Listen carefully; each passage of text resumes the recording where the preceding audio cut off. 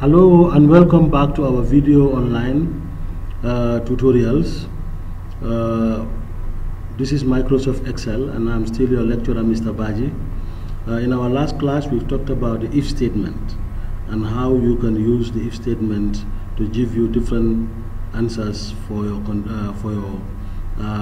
conditional formatting, for conditional formulas.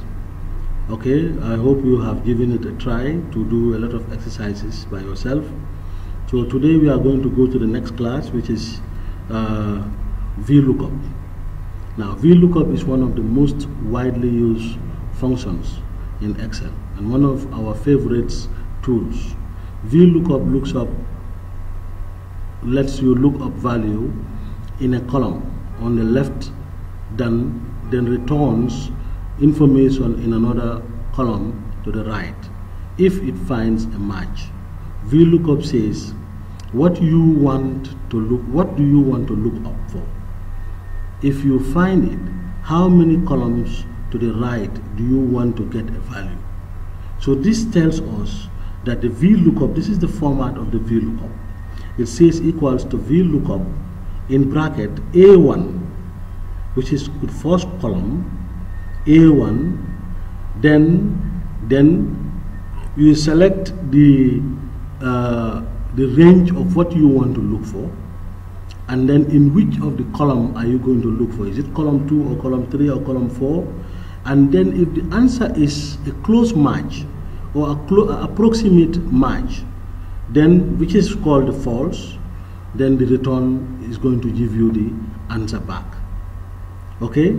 So this is how Vlookups works. So in exercise 1, in D22, which is this one, please click there and then enter this formula. Okay? It says the correct answer for apples is 50. The correct answer for apples is 50 because we want to find any value in this column or in this range that contains a word that is called apple, and return the answer for that one on the right, on column 2. So that is what this is happening.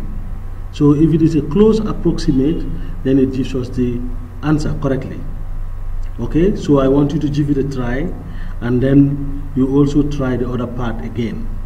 Okay, so this is how Vlookups normally work.